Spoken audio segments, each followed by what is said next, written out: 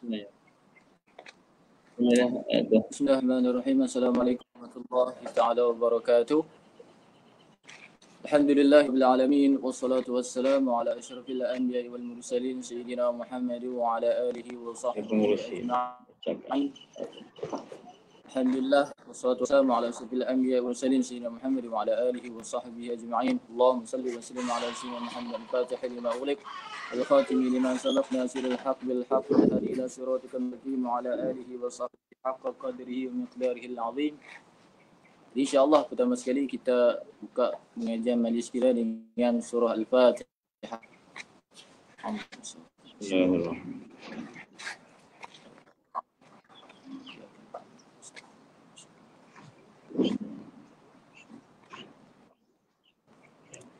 Pertama sekali kita panjatkan rasa syukur kepada Allah Subhanahu wa taala dapat kita bersama-sama dalam majlis daurah Ihya Turas 4.0 bahawa pengajian Ihya Turas bersama Al-Fadhil Ustaz Guru Khairal Annuar merupakan adalah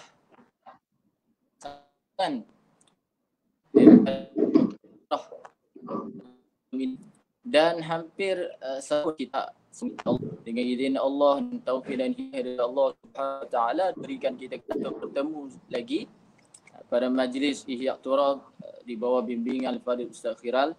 Jadi sangatlah kita panjatkan ribuan terima kasih kepada Al-Fadhil Ustaz kerana sudi untuk meneruskan pengajian Ihya Turas kita. Jadi dan untuk pengetahuan tuan-tuan dan puan-puan bahawa pengajian ini akan langsung setiap minggu pada hari Rabu. Sekiranya tidak ada apa-apa pengumuman berkaitan dengan penangguhan ataupun pembatalan majlis. Jadi insya-Allah kita akan teruskan setiap Rabu bermula pada pukul 5, kalau ikutkan 5 sehingga pukul 6.30 hampir ke 6.45 petang ataupun pukul 7 terpulang kepada Al-Fadhil Ustaz bagaimana nak berhenti di mana. Jadi insya-Allah itulah, moga-moga kita diberikan istiqamah untuk kita berada daripada awal majlis sehinggalah akhirnya majlis. Kita bahawa program ini juga di bawah anjuran Pusat Syariah, Pusat Pengajian Syariah, hasil kerjasama Kelab Perisha, Persatuan Perisha, Persatuan Mahasiswa Syariah dan Pentadbiran, dan ia juga merupakan hasil kerjasama dengan Kelab Eksplorasi Ilmu.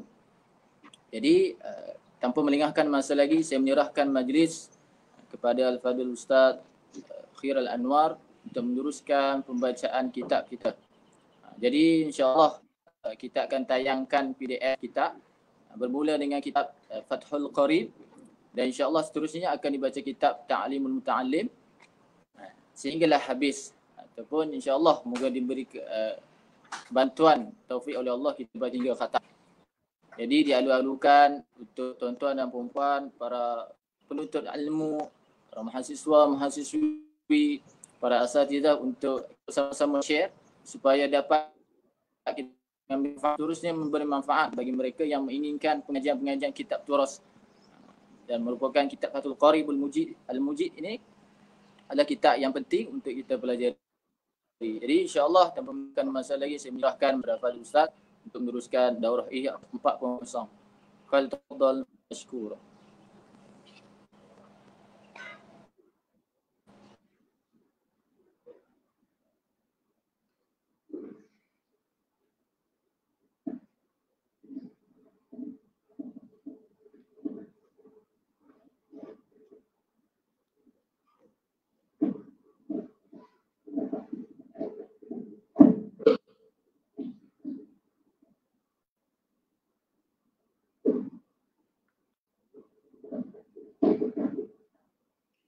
Bismillahirrahmanirrahim.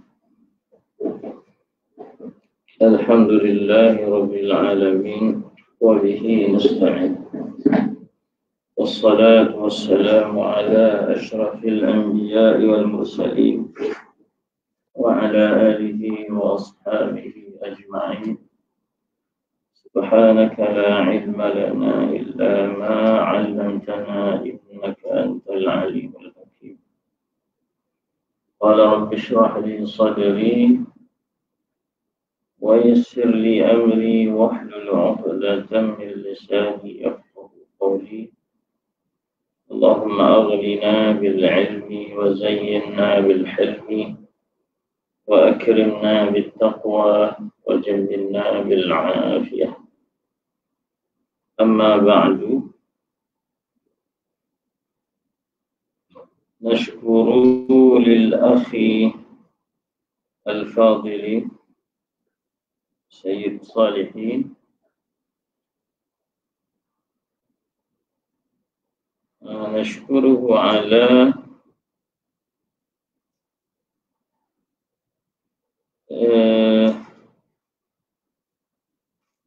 إقامة أو على إنجاح هذا المشروع،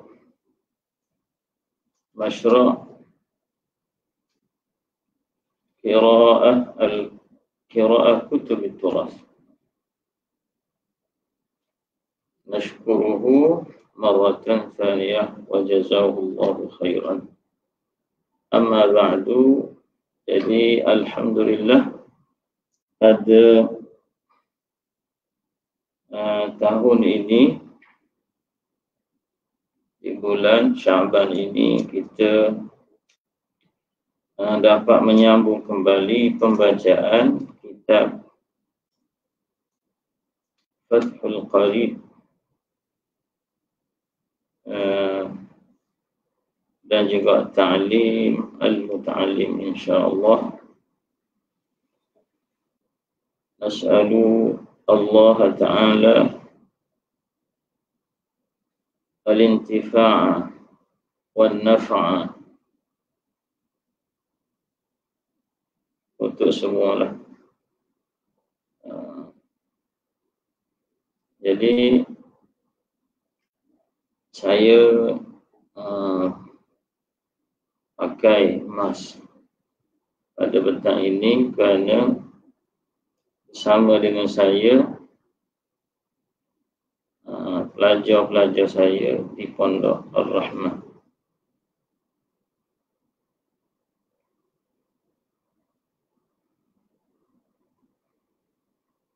Jadi sebab itu saya pakai emas.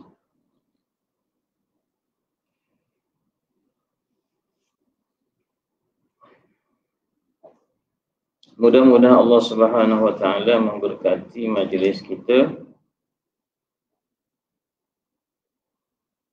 dan marilah kita sama-sama mengikhlaskan hati kita mencari redha Allah Subhanahu Wa Taala dengan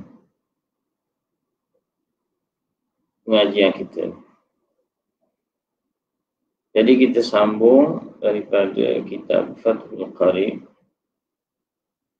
di bab ataupun di fasal tentang salat al-kusuf dan al-khusuf.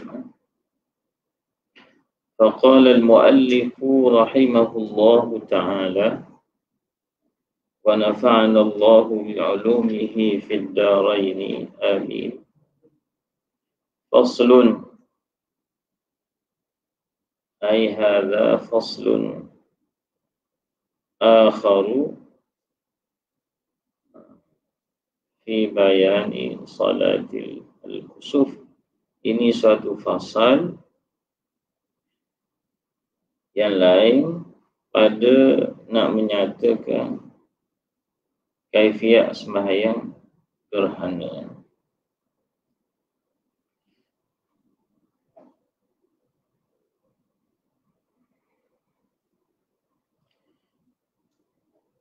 Jadi dalil wal aslu fiha dalam Hasyiah Baijuri disebutkan dalil sembahyang gerhana ni. Wal aslu fiha ay wad dalil, dalil bagi sembahyang ada masyru'iyah salati al-kusuf ni, iaitulah qauluhu ta'ala, firman Allah Ta'ala, la tasjudu lisyamsi wala lilqamari wasjudu lillahi alladhi khalaqahun in kuntum iyyahu ta'budun. Allah larang, jangan sujud oleh kamu kepada matahari dan jangan pula sujud kamu kepada bulan, dan sujudlah kamu kepada Allah, Tuhan yang telah mencipta ia akan matahari dan bulan.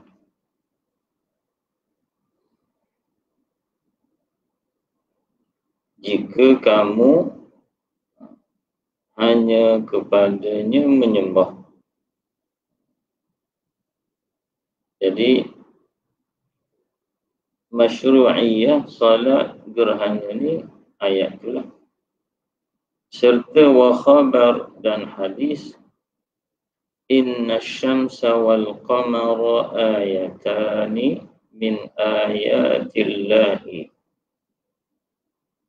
la yankasifani li mauti ahadin wala li hayatihi fa idza ra'aitum dzalika fasallu wad'u hatta yankashifa ma bikum. Hadisnya dibawa ke ayat dan juga hadis.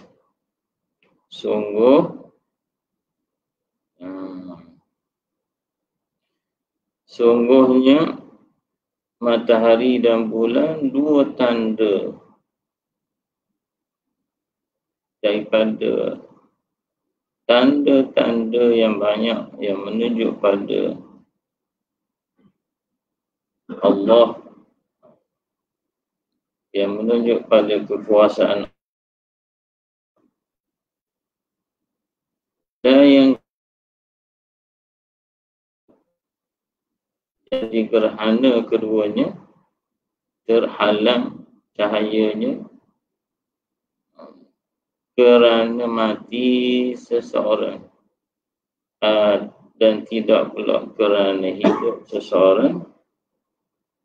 Fa idza ra'aitum dzalika, maka apabila telah melihat oleh kamu akan yang demikian, fasallu, demikian apa? Inkisaf asy-syamsi wal qamar. Maka hendaklah bersembahyanglah kamu. Terus aku panggil asy-syahid. Fasallu, menunjuk pada masyru'iyah salat gerhana. Fasallu wad'u, dan hendak berdoa, minta dengan Allah. Hatta yang kashifa ma bikum, sehingga tersingkap, terangkat barang yang berlaku pada kamu. Ya. Jadi dalilnya Al-Quran dan juga Al-Hadis. Jadi wasala, kata musannif, wasalatul kusufi, dan bermula sembahyang kusuf.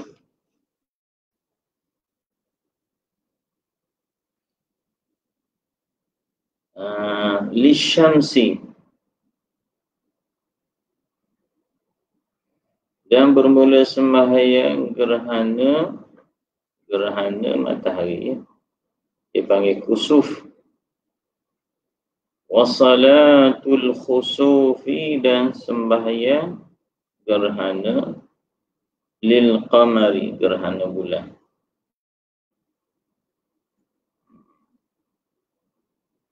Jadi kusuf lisyamsi dengan kaf, khusuf dengan khusuf gerhana bulan dengan kha.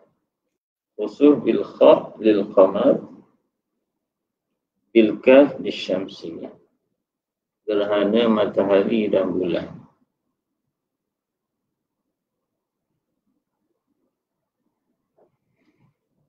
Jadi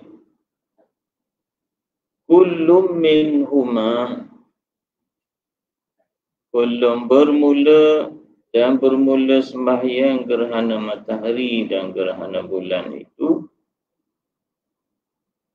bermula satu daripada keduanya, setiap daripada keduanya sunnatun muakkadatun, hukumnya sunnah. Jadi musannif nak beritahu hukum selepas dia beritahu masyru'iyah, terdapat syariatan. Kemudian hukumnya adalah sunnatun, sunnah, bukannya wajib. Walaupun sirah yang ada pada hadis itu sallu hendak bersembahyang, tapi al-amru huna lin nadbi lah. Amal di sini menunjuk kepada sunnah. Dan sunnah dia tu sunnatun muakkadatun.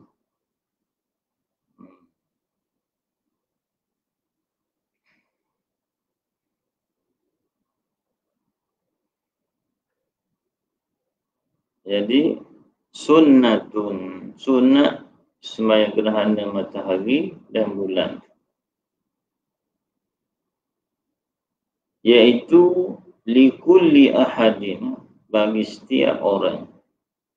Ada sunnah, tak ada terkecuali, min zakarin wa untha, daripada orang lelaki dan perempuan, wa musafirin wa muqimin, orang bermusafir dalam musafir dan orang yang tidak bermusafir, yang menetap duduk kampung, wa hurrin, dan yang merdeka, wa abdin, dan hamba, furada wa jamaah, furada wa jamaah, sama ada seorang-seorang furada. Furada ni isim mamnu' min as-sarfi, furada.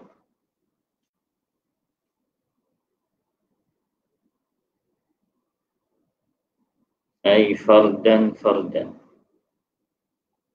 Dia udur daripada fardan, furada.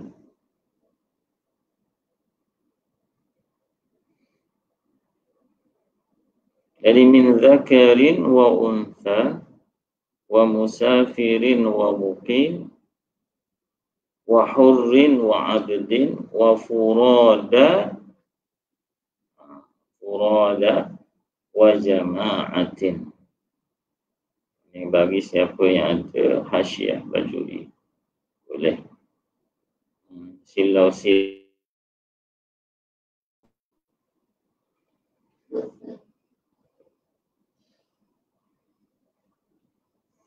Dia kata hatta innahu yusannu liwaliyil mumayyizi yusannu amruhu biha. Wayah, sehingga kata sunat tu disunatkan lagi kepada waliyil amri, wali bagi anak sabi hak yang mumayyiz, tak mukallaf lagi tapi mumayyiz. Sunat amruhu biha, suruh anak dia tu, kalau ayah suruh anak dia tu sembahyang gerhana. kita orang dewasa ni lagilah. Kalau berlaku, maka bersembahyang. Muakkadatun, sunat yang muakkadah, ay matlubatun talaban akidan. Siri. Dituntut mengerjakan sembahyang gerhana tu akan sebagai tuntut yang akid, yang dikuatkan dia.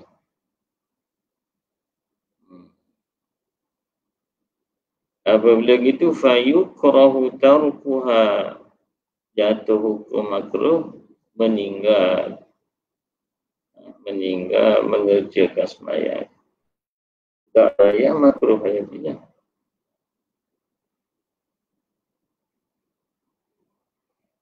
Jadi katanya wa huwa muradu Syafi'i radhiyallahu anhu. Wa huwa, kata makruh tinggal tu, itulah dia kehendak Imam Syafi'i radhiyallahu anhu, murad biqaulihi, dengan katanya la yajuzu tarkuha. Jadi maksud apa? Makruh meninggal. Dia kata la yajuz dengan makna yukrahu. Kenapa? Idzil makruhu yusafu bi'adamil jawazi. Kerana suatu yang dimakruhkan tu yusafu, disifatkan dia dengan kata tak harus.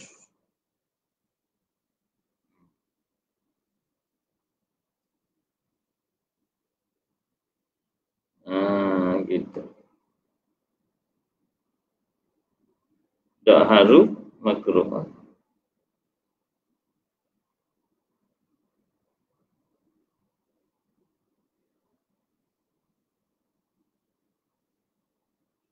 Tapi nak semayang pun dia kena yakinlah gerhana dulu.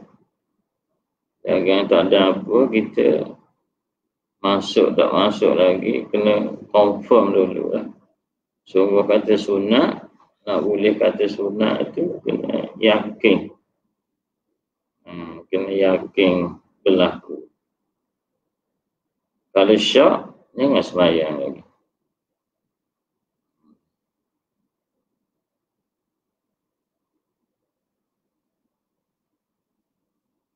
Dan dia kata dalam wala budda min tayaqqunil kusufi, tak dapat tidak dari yakin seorang berlaku gerhana itu. Falau syakka fihi, jikalau syaklah ia pada berlaku gerhana itu, fala yusalli, maka tidak bersembahyang ia. Tak boleh sembahyang lagi lah. Sebab li'annal asla adamu asas sembahyang itu tak ada. Tak disuruh sembahyang sehingga nyata jelas berlaku. Jadi kita tak boleh nak mana-mana sembahyang. Serta wa yusannul ghuslu li salatil kusufi, dan disunatkan mandi untuk bersembahyang gerhana ni. Sunat mandi.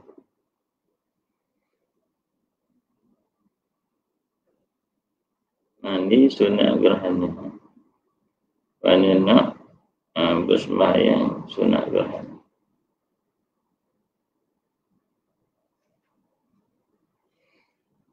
Wa amma tanzifu, dan ada pun bermula membersih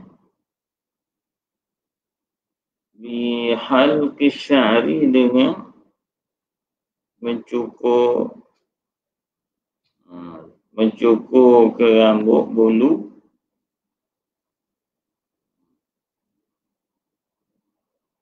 kalau tiap ke apa ke, biasa ada buat hari Jumaat tu. Wa qalmi zafri, kerak kuku, tanzif. fala yusannu laha, tiada disunat kalau nak sembahyang jenazah, nak sembahyang gerhana. Li'annahu yudayyiqul waqta, kerana perbuatan itu akan menyempitkan, mempicikkan waktu. Jadi masa habisnya. Masa. Sedangkan masa itu kita kena banyak berdoa. Kerana sembahyang gerhana itu hak afdal kelakuan dia itu berdirinya lama, baca Quran pun lama. Ya.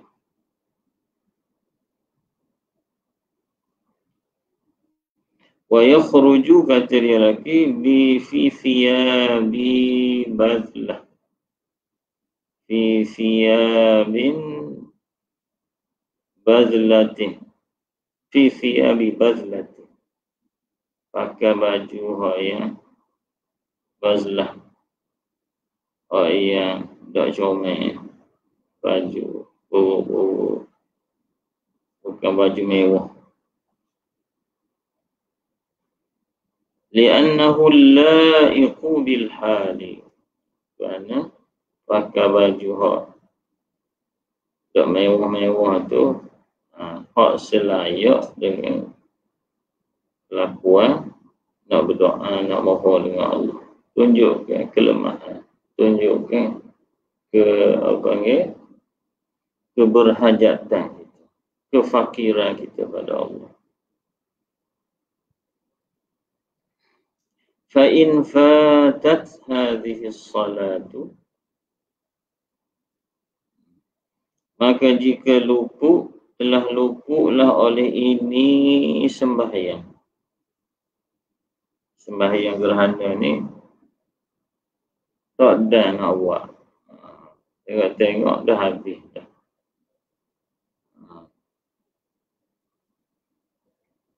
Lam tuqda, jawab dia. Nescaya tiada ditutup qadha dia. Tak boleh nak qadha lah. Tak macam sembahyang sunat hal lain. Sebab tu kena panggil berhati molek lah masa dia tu. Kalau terlepas, rugilah kita.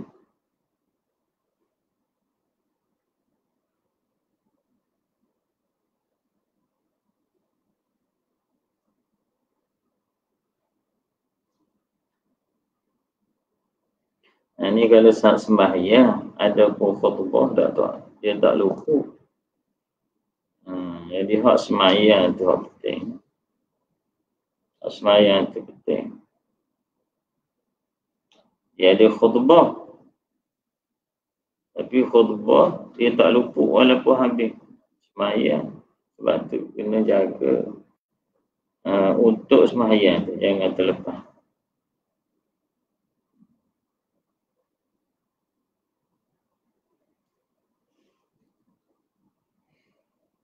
Jadi lam tuqda, nasihat tiada diqadhakan dia. Dia kata kerana li'annaha dhatu sababin. Kalau sembahyang gerhana ni ada sebab. Fatafutu bi khawatihi, maka luput sembahyang gerhana ni dengan luput sebab dia. Masa dia waktu ya.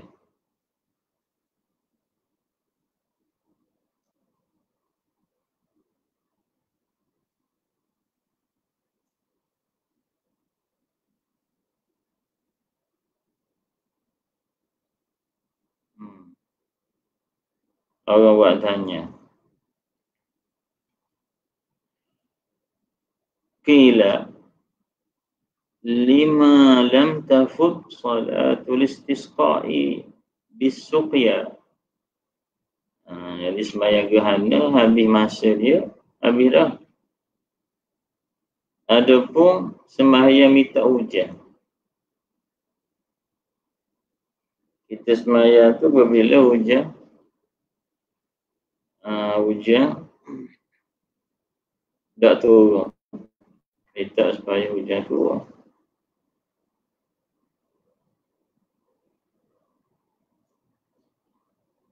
Tak ada minta, tak ada sembahyang istisqa. Hujan dah turun dah.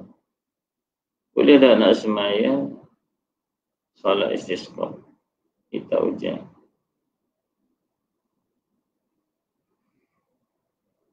Jadi boleh sembahyang.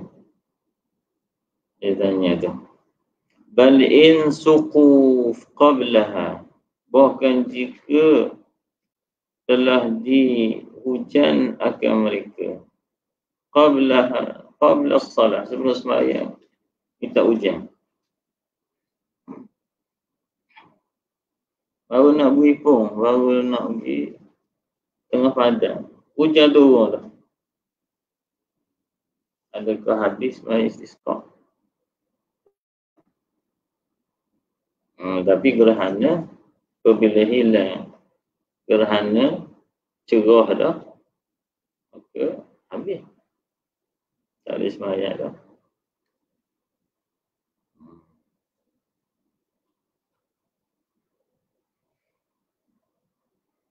Bahkan dia kata in suqu qablaha ijtama'u, saya beripung juga mereka ni, orang ramai ni, hak nak sembahyang gerhana, minta hujan tu.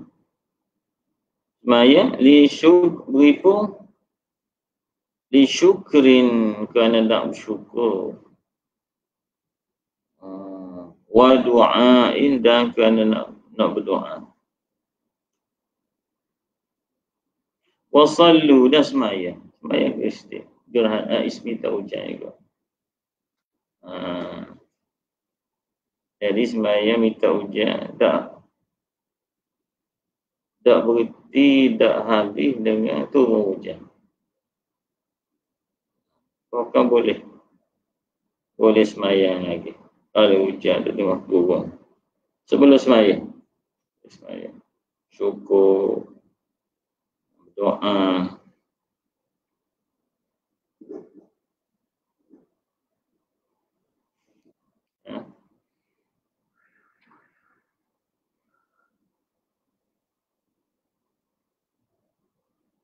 Ujiba bi anna al-hajata lis-suqya asyaddu al-hajah. Sembahyang istisqa ni disuruh sembahyang juga kerana hajat, keperluan kita kepada turun hujan ni terlebih kuat.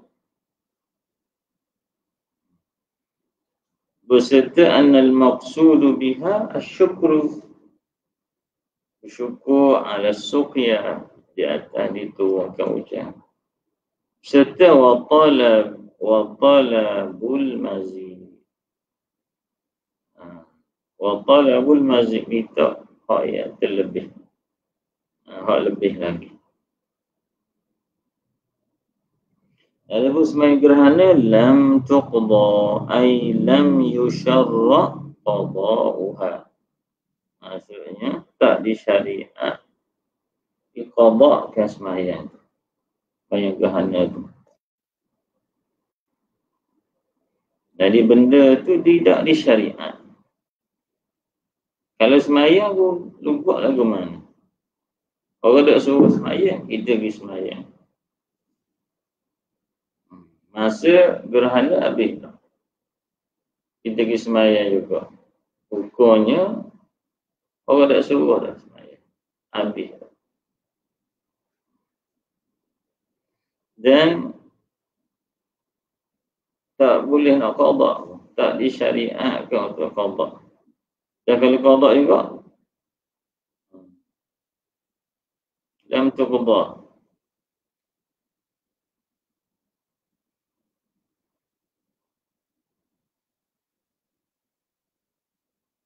Dia kata dalam hasyiah, wal fi'lu idza lam yusyarra la yasihhu. Edah dia. Perbuatan, satu perbuatan tu apabila tiada disyariatkan buat dia, kalau dia buat, la yasihu, tidak sah. Tak sah. Dia duk qada sembahyang gerhana. Tak sah.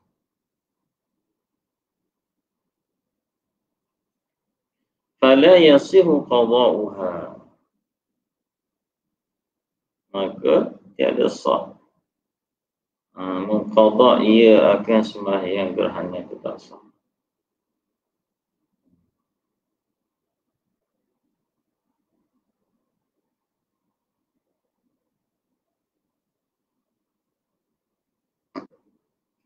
Gitu.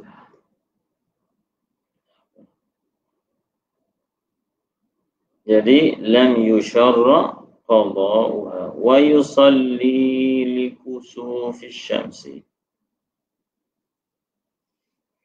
Dan bersembahyang ia seorang syakhsun. Baca dengan bina fa'il wa yusalli.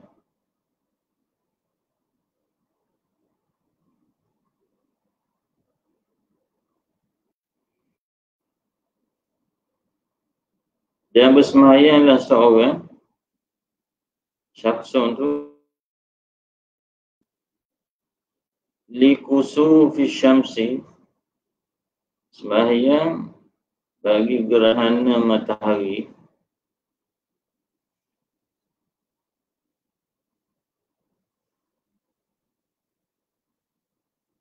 wa khusufil qamari, sembahyang kerana gerhana bulan tu, yusalli raka'ataini, maf'ul dia. Bersembahyanglah ia untuk kedua-dua gerhana tu berapa rakaat? Raka'ataini, akan 2 rakaat. Maksudnya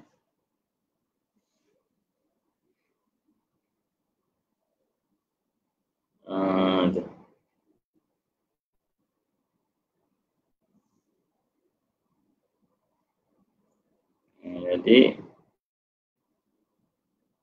kalau dia kata ke khusufil syams, khusufil qamar, maka kena ta'yin. Dia kata dalam fayajibu ta'yinus salati bikauniha li khusufil syamsi au li khusufil qamari. Wajib qasad, ta'aruf dan ta'yin. Rukun alaniyah, qasad, ta'aruf dan ta'yin. Dalam sembahyang gerhana kena nyata saja aku sembahyang gerhana bulan, gerhana matahari.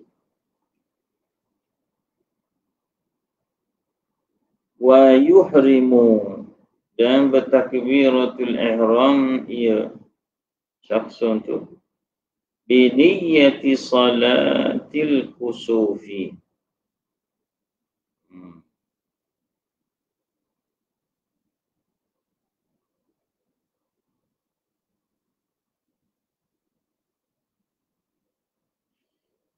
Bertakbiratul ihram lah ia dengan niat sembahyang gerhana matahari ataupun dalam awil khusuf gerhana bulan lah. Mana kena ta'yin, wajib dita'yin. Jadi zikrul tsani hasbus tsani li dilalatil awal.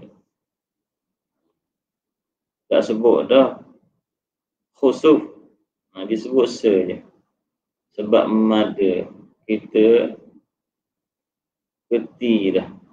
Yuhrimu bi niyyati salatil kusufi au al khusuf, salatil khusuf. Dia takdir kita.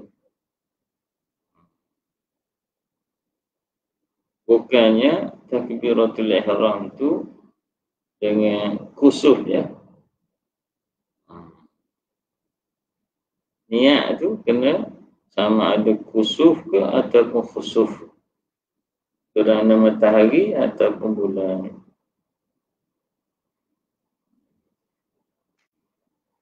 Jadi dia ada beberapa kaifiat.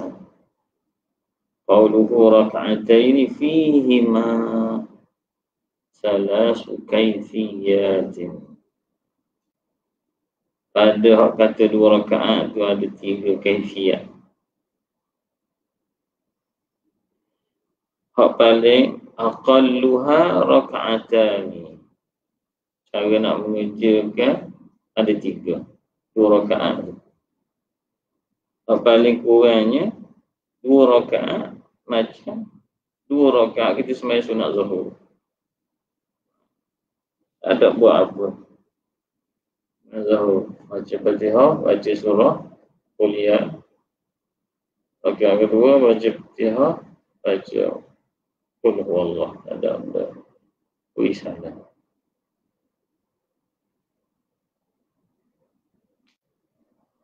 Jadi bukannya lama, sebab tu benda ni kena disuruh. Jadi kerana kita ni terfikir lama tu, maka tak mau semayang. Tak mau aku sebab lama semayang. Apa? Buat hak sebetul, buat tak buat lama. Yang penting tidak luput sunnatun muakkadah.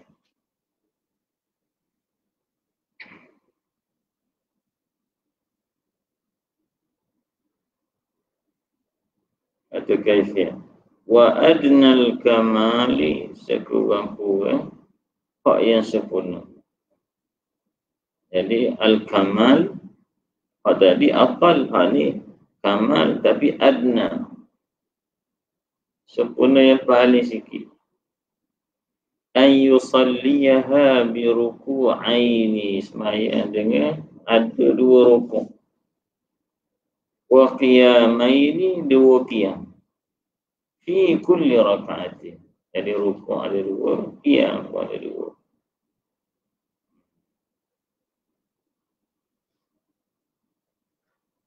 Min ghairi an yutila al-qira'ata fihima.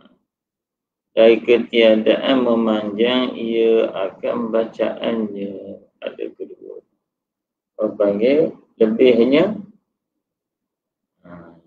Hak tadi dia baca reka-reka isalat macam sunat, supaya sunat qabliyah, ba'diyah. Hak ni dia pergi rukuk 2 kali, qiyam 2 kali. Dapatlah adnal kamal, hak sempurna tapi hak yang paling sikit.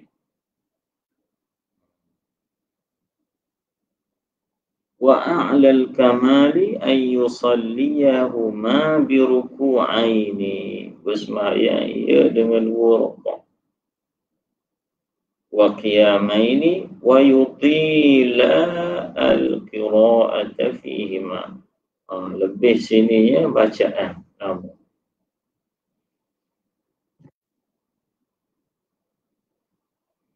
Jadi dia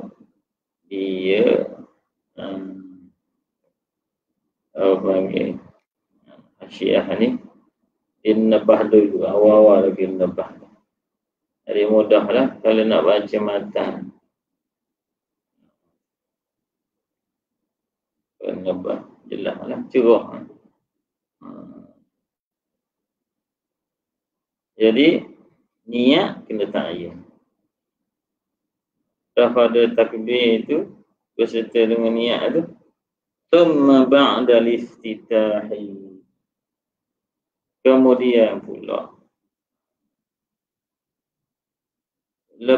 kemudian daripada doa iftitah, ba'da al-iftitah ay ba'da doa al-iftitah, lepas baca doa iftitah tu, wajah tu jadi sembahyang gerhana pun baca juga wajah tu, iftitah.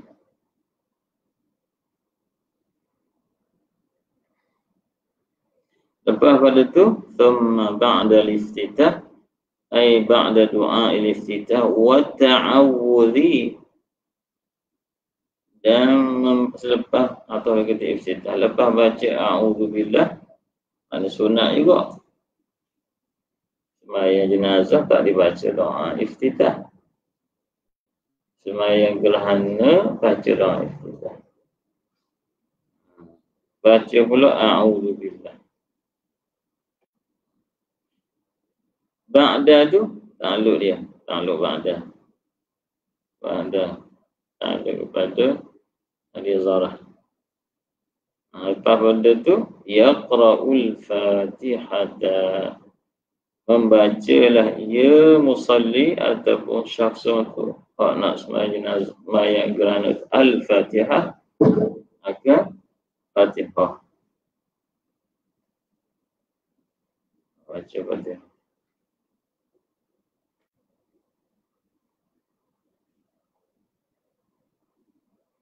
Lepas tu baca fatihah.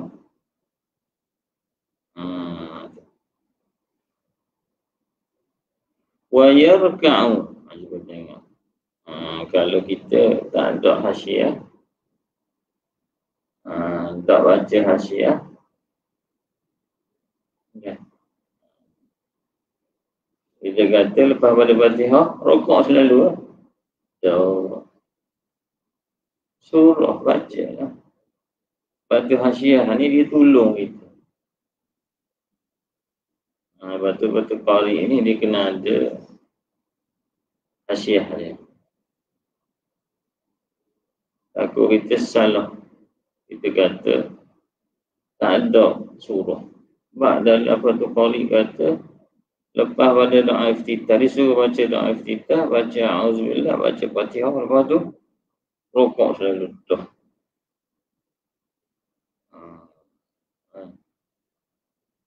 Benda ni kalau orang ngaji dengan Tok Guru ada hal lah.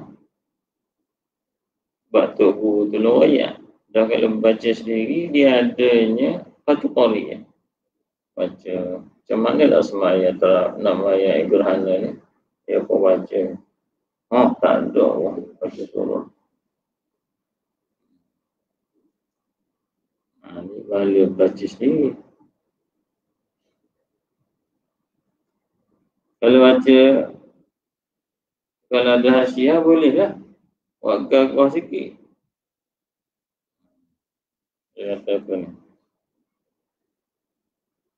Wa qawluhu yaqra'ul fatihah tu ay thumma yaqra'u suratan. Jadi banyak kalam yang mahzuf dalam ibarat kita ni. Mahzuf tu kerana benda maklum.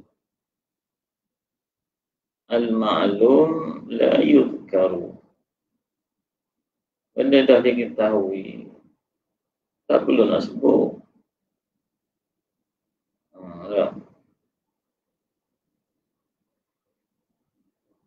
Macam orang zaman Nabi, sahabat dulu, dia tak faham pun ayat mutasyabihat, dia tak faham pun ayat hak kata tu. Orang panggil berjising, tak faham. Bahkan dia nabi jising tu. Lepas tu dia nak tanya, dia faham tak? Boleh kita hari ni baca ayat mutasyabihat, kita pergi faham jismiyah, anggota, tepat. Maka kena royak.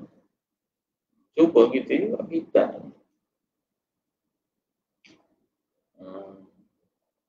Jadi benda tu orang reti dah.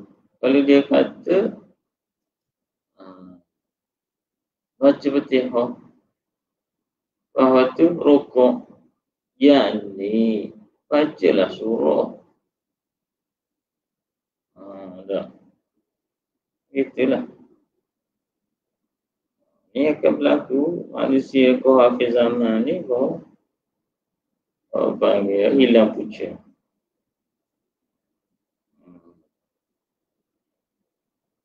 Jadi summa yaqra'u suratan, baca ia akan surah, mana-mana surah ya, surat nakirah.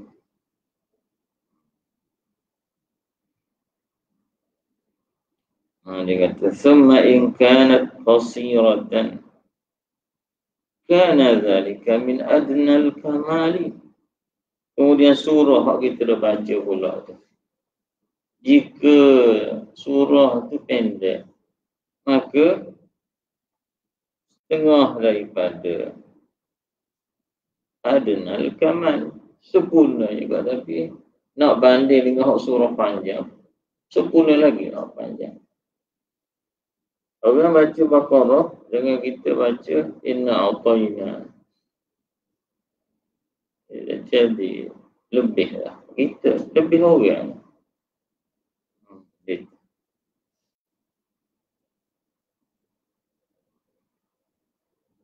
Jadi in kanat thumma in kanat qasiratan kana dhalika min adnal kamali wa in kanat tawilatan.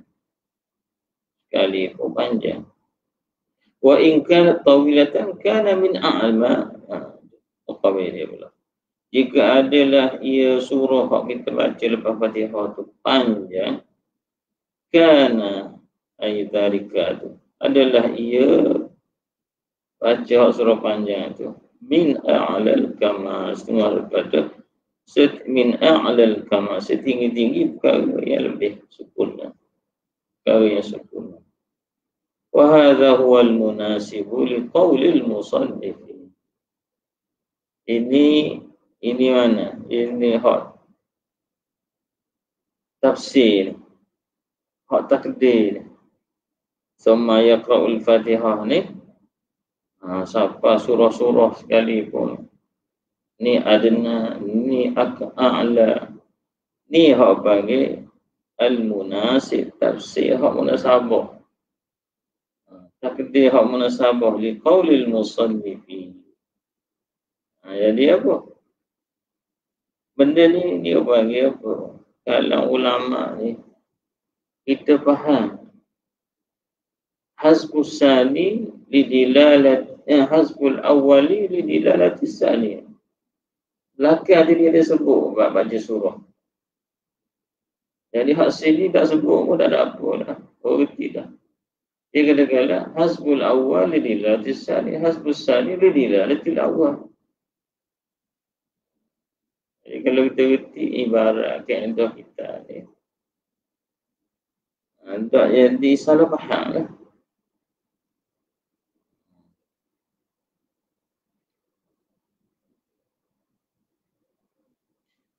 Sebab apa dia sebut liqaulil musannifi yutilul qira'ata fihi ma memanjang ia akan bacaan surah. Mungkin kita pun tanya, dah dulu tak wayak baca surah. Dia madak uting, dia madak sikit, kau nak wayak belaka. Orang sikit, wayak sikit-sikit pun dah pedah.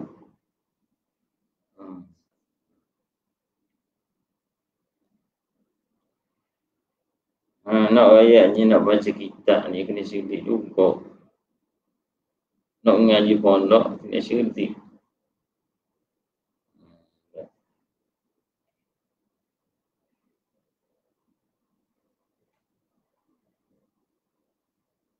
Jadi hadza huwal munasibu li qaulil musannifi, hak belakang disebut yutilul qira'ata fihi ma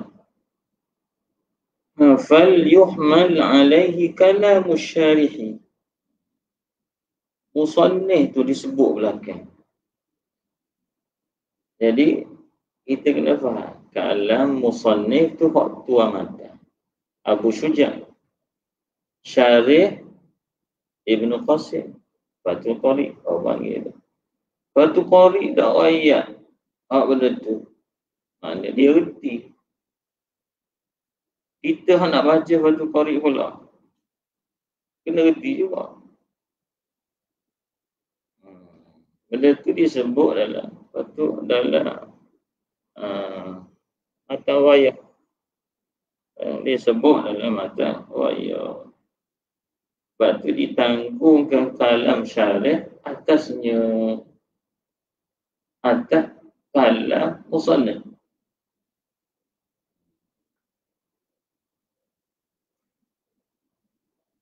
Dia kata, wa in kana khilafal mutabadiri minhu. Kalau kita tanggung gitu, sekalipun menyalahi perkara yang mutabadir, hak yang bersegera gitu. Kalau kita baca tu hak 8,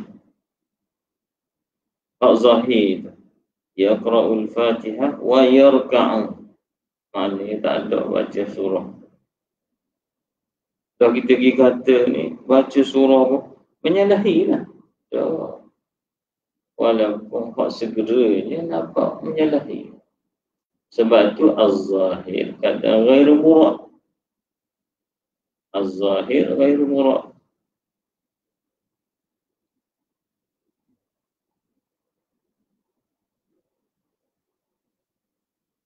Zahir ni benda hak lantas. Mutabadir ila zihni. Segera dia kita faham. Sekali lah tak kata tak ada lah baca surah. Gitu. Tapi tak gitu. Apa cuma molek faham ibarat.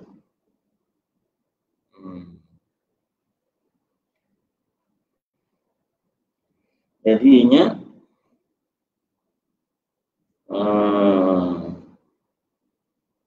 ثم بعد الافتتاح والتعوذ يقرأ الفاتحة ويركع.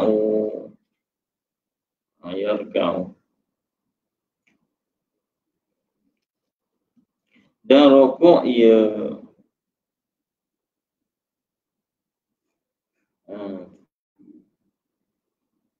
rukuk. Thumma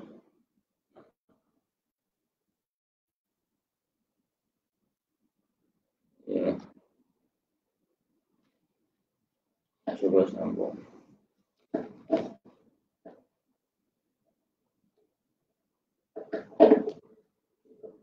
Itu dia.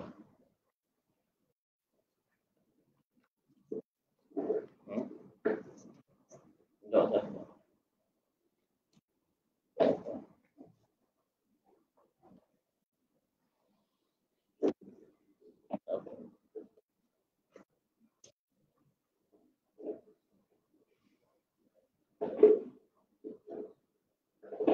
Sebentar ya. Kita itu dah nak habis dah.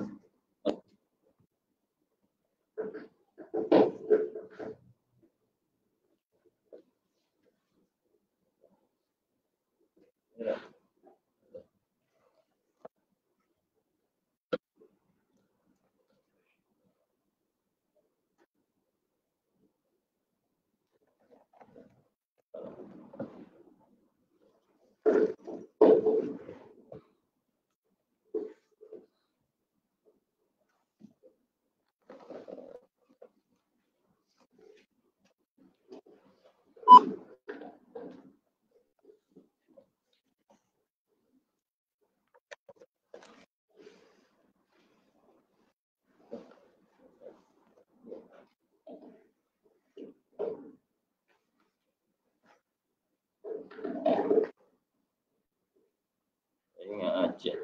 Nak jaga ingat.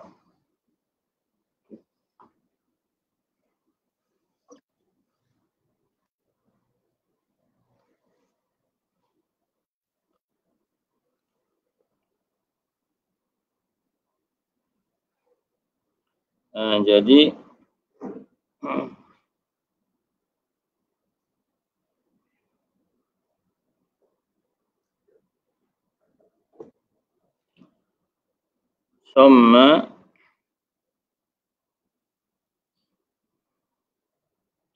ثم يركع ويركع ثم يرفع رأسه من الركوع. Kemudian rukuklah ia. Kemudian thumma yarfa'u ra'sahu, angkat ia akan kepalanya minar ruku'i, daripada rukuk.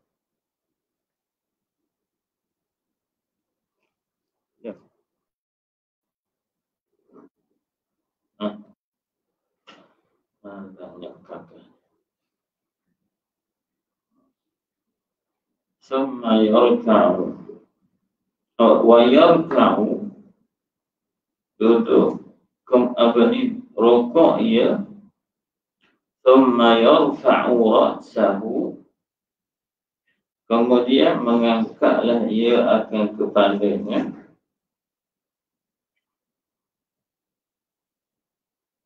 Minar ruku'i, daripada rukuk. Summa ya'tadilu, kemudian i'tidal ia. Summa yaqra'ul fatihata thaniyan, kemudian membaca ia akan Fatihah. Thaniyan, akan sebagai bacaan yang kedua. Thumma yarka'u, kemudian rukuk. Thaniyan, akan sebagai rukuk yang kedua. Akhaffa, yang lebih ringan. Minalladhi qablahu, daripada rukuk hak yang sabit sebelum padanya. Rukuk hak dulu lah. Jadi rukuk kali kedua lebih sedikit, lebih pendek daripada rukuk hak yang pertama. Thumma ya'tadilu, kemudian i'tidal ia. Tsaniyah, kali kedua pula. Ada kata dua kali qiyam, dua kali rukuk. Lepas itu thumma yasjudu as-sajdataini, kemudian bersujud ia akan dua sujud. Bi tuma'ninatin, dengan tuma'ninah. Ini ma'ruf dah. Ai ma'a tuma'ninatin, serta tuma'ninah.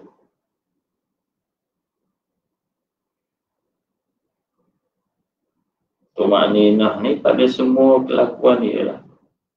Fi kulli ma dhukira minar ruku'aini was-sajdataini wal-i'tidal tsani.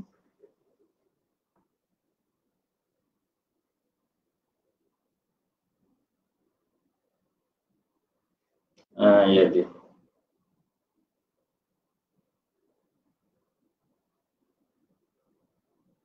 fil kulli, pada setiapnya. Fil kulli ay ma'a tuma'ninah, kena jaga tuma'ninah.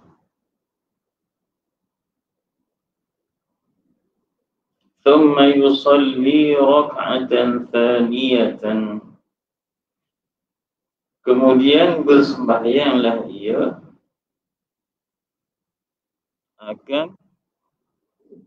akan sembahyang yang akan rakaat yang kedua.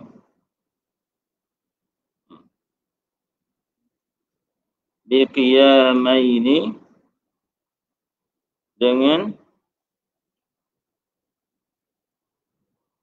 dengan dua qiyam.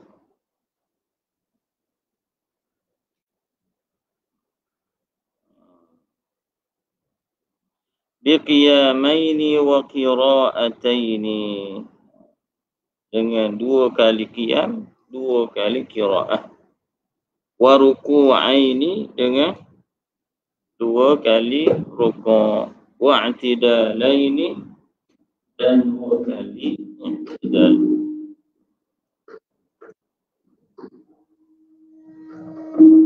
Dua kali i'tidal. Wa sujudaini, dan dua kali sujud.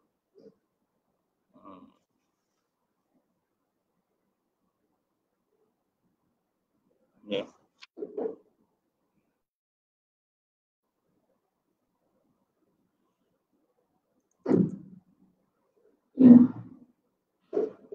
Wahaza,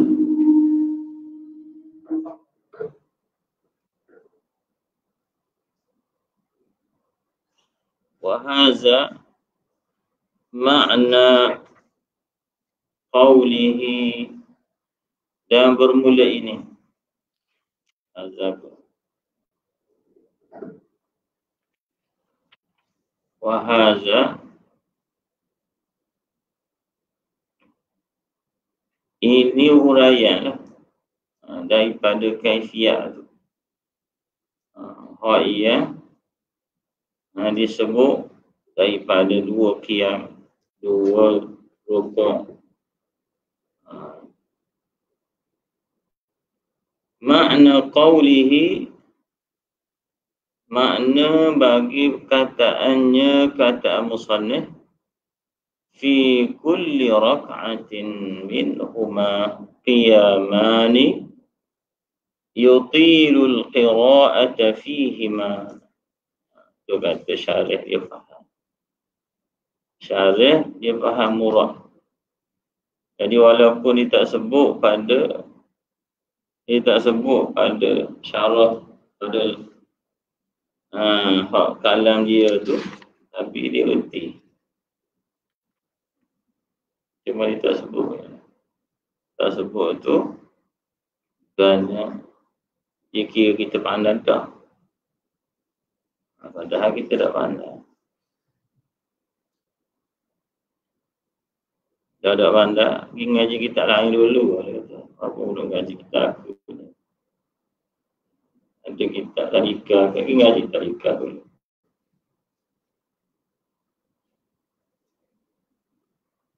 Jadi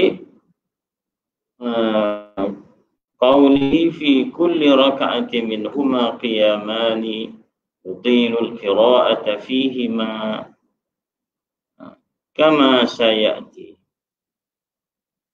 seperti barang yang akan datang. Dia kata al-aula isqatuhu li'annahu lam ya'ti fi kalamihi. Kata Hasyiah. Kata orang tak payah sebut lah.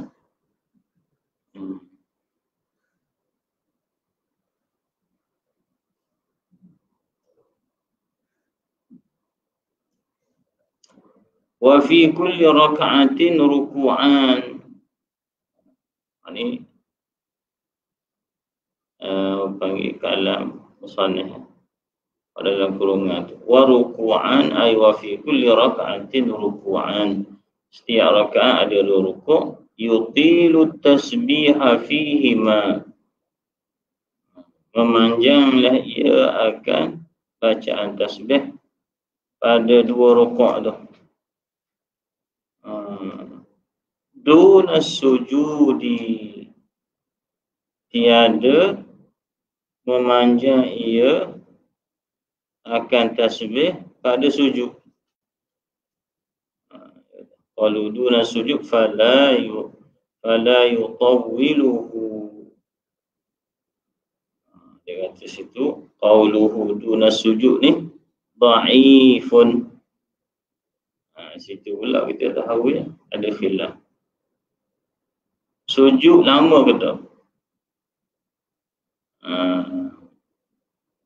Jadi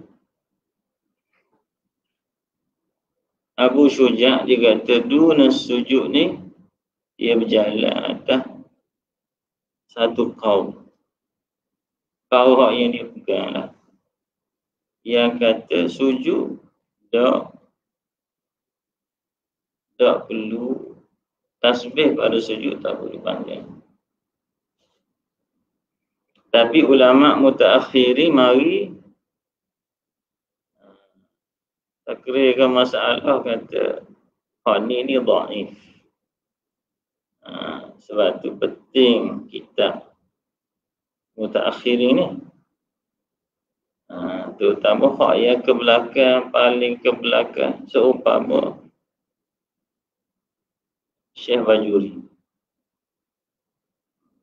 Sebab tu kena baca Fathul Qari, riwayat takri sekali dengan Baijuri. Baru awak panggil tenang kan. Kalau tidak, dok balah, dok ngajar. Mana ada tak payah sujud panjang-panjang. dalam raya takrib. Awak mengaji raya takrib saja. Ya. Tapi kalau ngaji raya takrib pun, ngaji dengan guru, dia raya. Ini baik. Salah duk ngapa saja, tak ada guru baca. Sebab tu kitab-kitab ulama ni berkait-kait. Berkait-kait.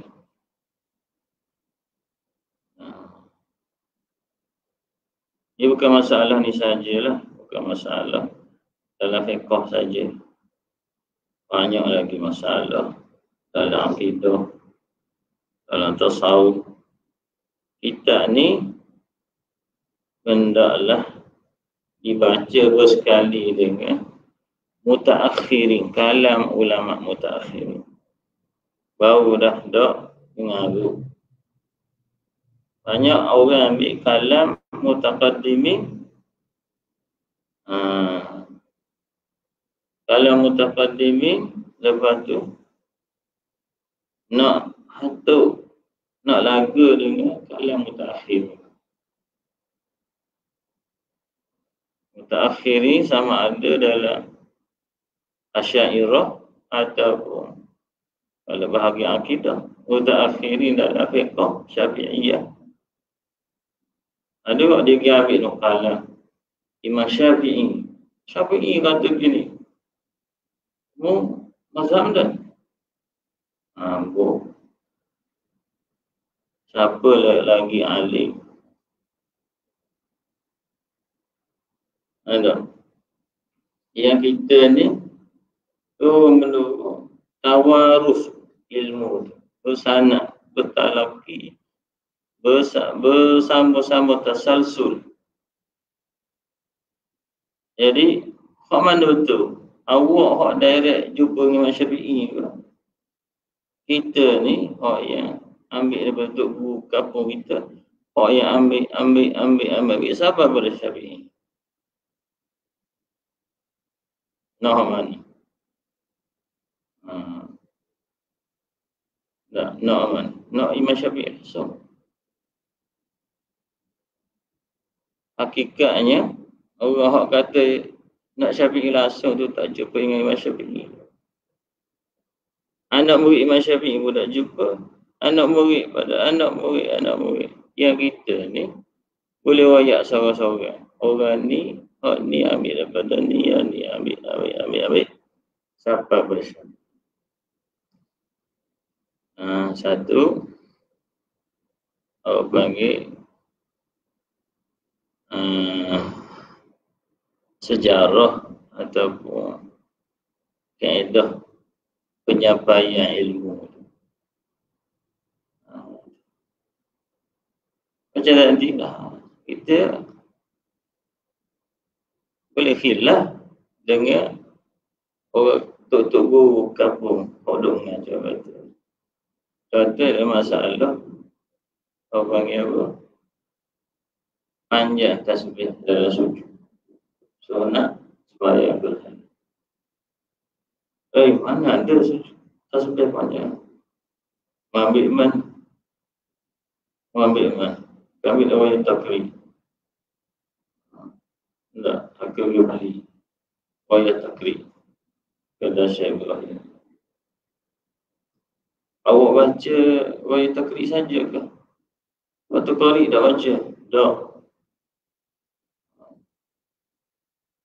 Kalau baca waktu qari pun, baca ke?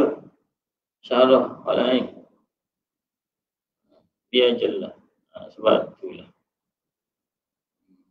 Kena kaedah manhaj mengaji itu bersambung-sambung. Hadis macam sini dia kata dhaif, qauluhu dhaifun. Kata tak panjang tasbih dalam sujud tu kau dhaif. Ada satu pendapat tapi dhaif lah. Siapa nak kata dhaif?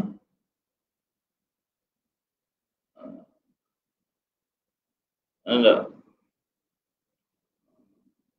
Jadi hak yang kata dhaif ni hak mutaakhir.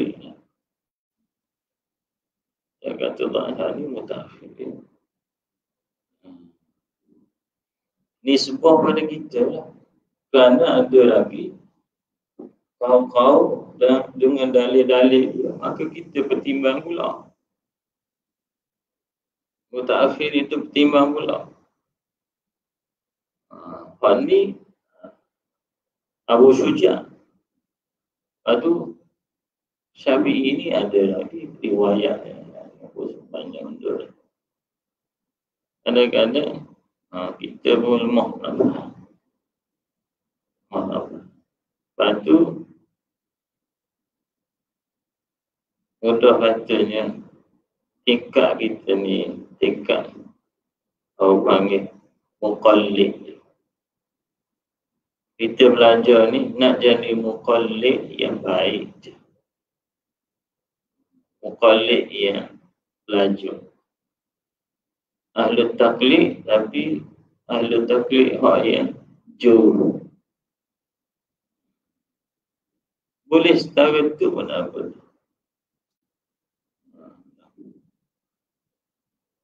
Kena jadi suku Imam Syafi'i. So, Imam Syafi'i, Ibn Nawawi pun tak siapa. So, Imam Nawawi, Ibn Hajar pun tak siapa. So, Ibn Hajar. Apa panggil ulama hak paling dalam lingkungan 100 tahun lepas pun tak siapa. So, hak tubuh hak yang kita pun, tubuh hak mengajar kita pun tak siapa. Tak? Atau kena orang yang tahu kelemahan kita, kelebihan orang. Jadi kita tahulah kita ni lemah. Jadi kalau orang berasa kuat dia cakap angin air lah bahasa lah. Tapi kalau orangnya lah kita pada tu yang kita kata. Jadi dunas sujud kata dalam dia kata dhaifun, ini hak kaum dhaif.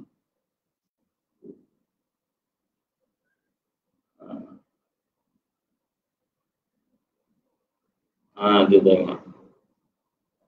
Batu luar tu kata apa tu? Fala yutawwiluhu, fala tu tafri' dia kata dunas sujud. Fala tu kata siapa? Fala tu kata Fatu Qari Ibnu Qossim. Dia kata tu bina di atas dunas sujud. Apa sujud? Berarti dia kata pula hadza ahad wajhaini. Bermula ini hak kata dunas sujud tak panjang tasbih dalam sujud ni satu daripada dua wajah, dua pendapat. Dia wajahnya ashab. Kalau kaum Syafi'i, kalau wajah ashab Syafi'i.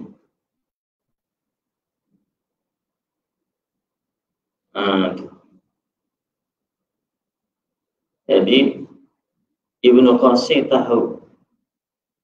Ibnu Qossim ni orang yang tahu. Orang panggil tahap-tahap kaum. Lepas tu dia ada pilih pula, ikhtiar dia pula.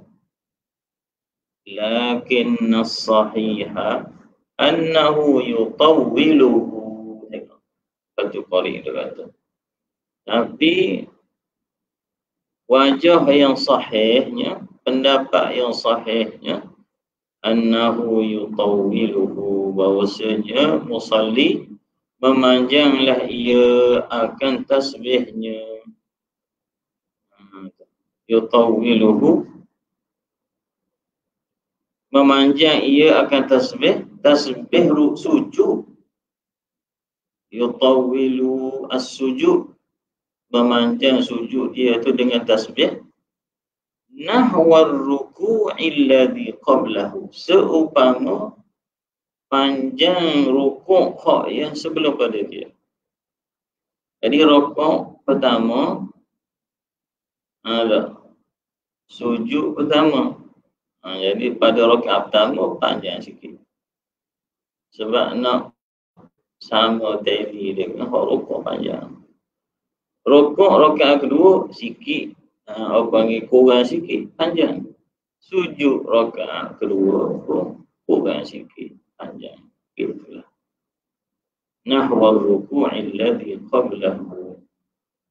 Semua qala wa yakhtubu, dan membaca khutbah al-imamu oleh imam ba'dahuma.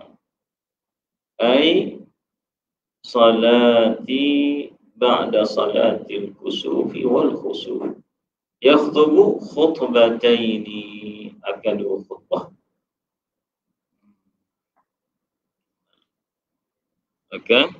Akan dua khutbah.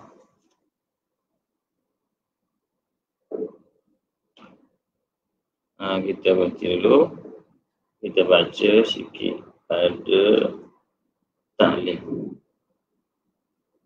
Sikit pada Taalim.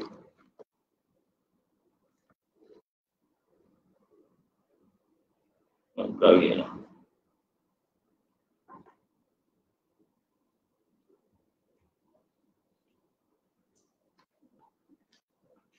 Taalim ni kena buka surah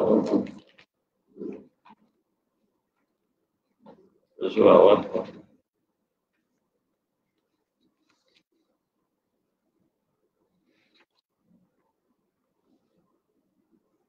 Bidayah as-sabqi.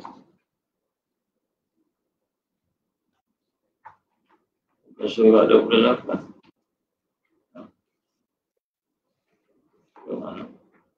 Kalau naskah baru ni, surah awal.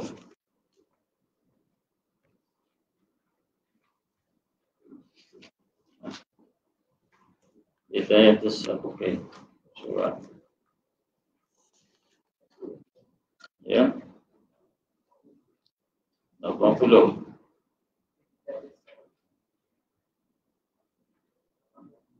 Apa pula dulu?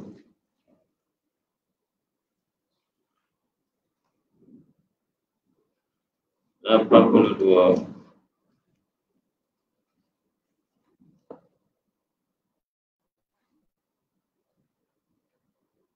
Dia tulis 28 ni. 82 balik.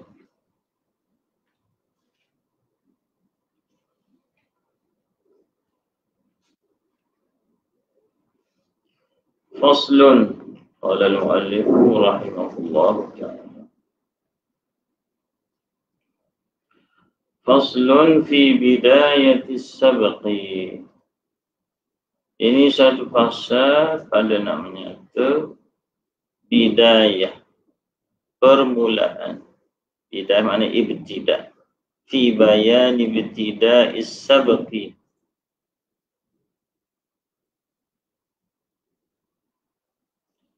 Keadaan sabqi itu minal ustazi. As-sabqi minal ustazi.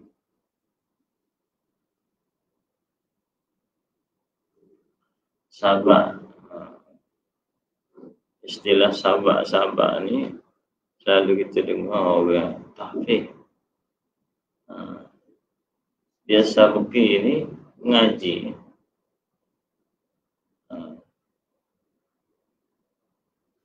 Jadi mengaji itu oleh anak murid. Adanya mengaji kerana ada mengajar. Jadi ibtida' as-sabqi ni mula dengan hak mengajar. Minal ustaz, daripada guru. Jadi bila nak mula, guru tu nak mula mengajar tu bila? Anak murid atau guru ya. Guru nak start bila? Ibtida' sabar tu.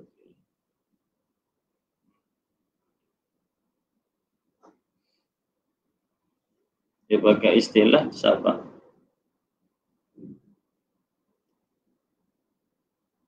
Wa qadrihi, dan qadar sabar. Qadar mana ay miqdar as-sabar. Qadar sebanyak mana nak mengajar tu. Lama mana pula? Banyak mana? Wa tartibihi, tartibis sabab. Susun dia. Turutan dia tu. Lepas satu. Jadi fasa ini nak nyata satu lah.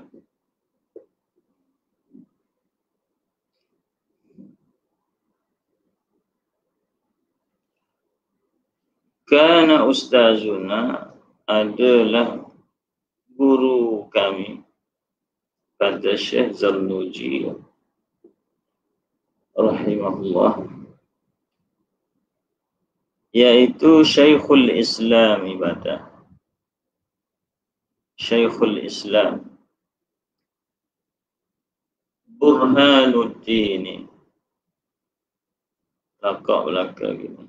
Burhanuddin. Guru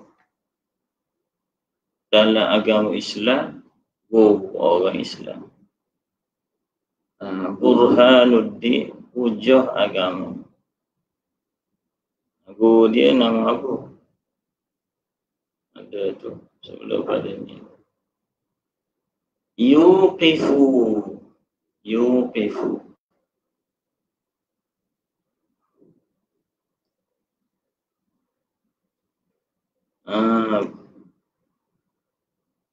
Memacaklah ia, ataupun kita katakan iqah ni menetap. Yuqif. Yuqarrir. Yusbih, mengisbah, menetap. Orang panggil tetu, menetu. Yuhaddid. Yuqif. Kana ustazuna adalah guru kami. Yuqifu, selalunya ya, kalau khabar kana tu fi'il mudhari' menunjuk pada tikrar, berulang kali. Jadi guru dia ni akan sama-sama mula tetapkan bidayat itu, mulaan mengajar dia tu ala yaumil arbi'i, di atas yuqif ala yaumil arbi'i, di atas hari Rabu. Jadi kita yang baca dan pondok baca, tok guru pondok baca, ya saya dia buat hari Rabu mula mengaji pondok dia. Pondok kita dulu almarhum tuan kita Pak Qossim rahimahullah, ada setiap Rabu di petani, setiap Rabu. Kita sini start hari Ahad. Mana-mana pun hari Ahad. Jadi kerana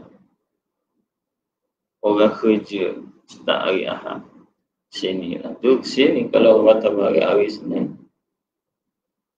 Jadi zaman dulu atas tunggu belakang. Kita tak kira mu nak mu ada majlis apa ke, mu ada munasabah apa pun, kita tak ikut orang, kita ikut kita. Nak mengaji ikut ada. Kita ni banyak ikut orang.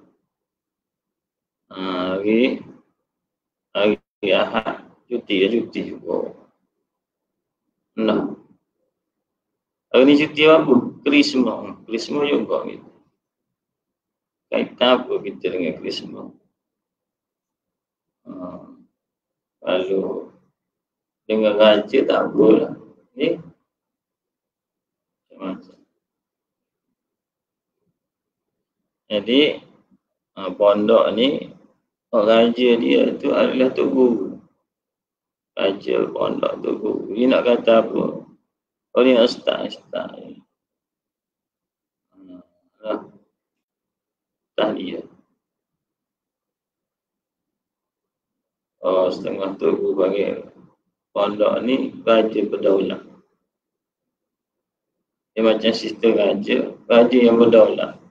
Duduk atas tubuh belakang. Kita doa, kena luluh jatah kuasa dulu. Kena luluh kebenaran dulu. Pihak pendidikan pula. Tanya ada. Jadi, yuqifu bidayat as-sabqi ala yaumil arbi'a. Wa kana yarwi fi dhalika hadithan. Dan adalah ia guru kami ni di ketika dia ni duduk buat hari Rabu, apa start hari Rabu tu yarwi meriwayat ia menyebut guru kami ni fi dhalika fi iqafi al-sabqi ni bidayat as-sabqi yaumul arbi'a ni. Dia sebut pada pembuatan itu hadisan, akan satu hadis. Ada hadis lah. Ada habis-habis pun ada hadis.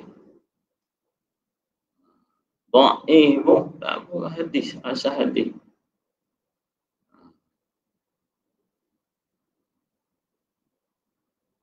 Jadi siapa yang boleh? Hak ikut Nabi. Orang dulu ikut Nabi.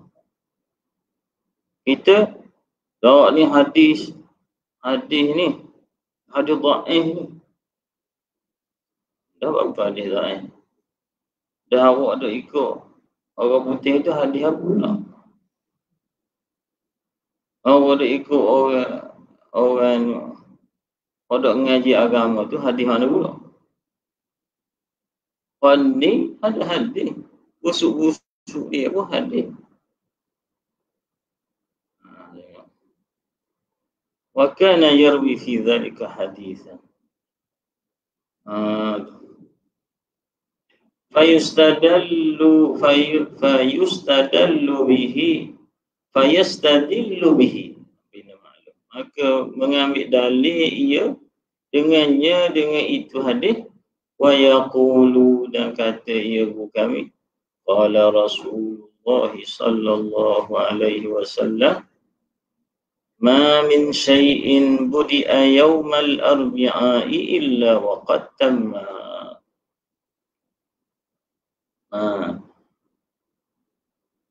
Tiada daripada suatu pekerjaan dimulakan dia pada hari kerja tu hari Rabu kecuali padahal dan sungguhnya jadi sempurna ia. Oleh.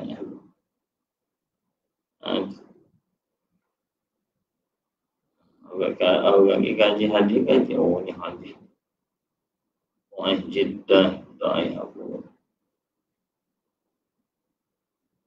Baiklah ni. Daripada tak ada hadis langsung. Baiklah ni daripada tu orang kafir tu. Baiklah. Wa hakadha kana yaf'alu Abu Hanifah. Amal imam dia. Jadi Zarnuji ni orang mazhab Hanafi. Dia kurung ke-6 mazhab Hanafi. Ke-6 ke-7 dia. Dia banyak cerita alim ulama hak mazhab Hanafi. Jadi dia cerita hak yang imam paling besar dia, Abu Hanifah.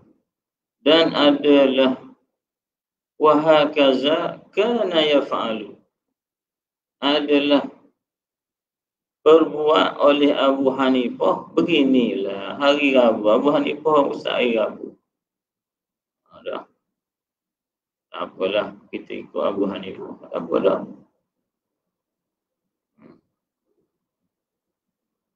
Syafi'i. Tak ada riwayat. Ada pakai Abu Hanifah, apa ada riwayat. Lepas tu kita tak ada kira. Mazhab ni orang kita belaka.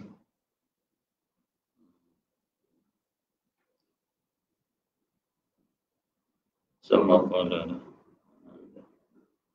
dan menamakan nasi pula. Kita berhenti setakat tu lah. Wa muqaddimah hari ini. Wa kana yarwi hadhal haditha an ustazihi al-syaykh al-imami al-ajalli Qiwamuddin Ahmad ibn Abdul Rashidi. Wa sallallahu wasallam. Allahumma awlina bil ilmi wa zayyinna bil hilmi wa akrimna bil taqwa. Wa sallallahu wasallam ala sallam.